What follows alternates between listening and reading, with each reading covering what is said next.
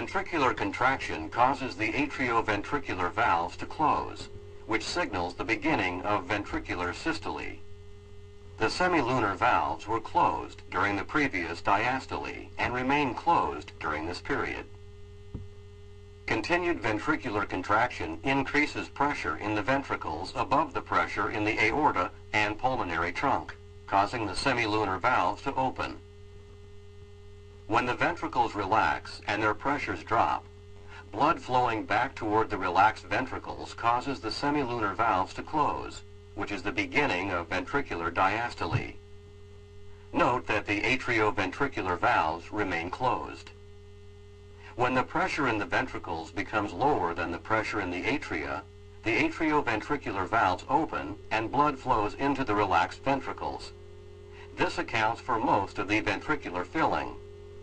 The atria then contract and complete the ventricular filling.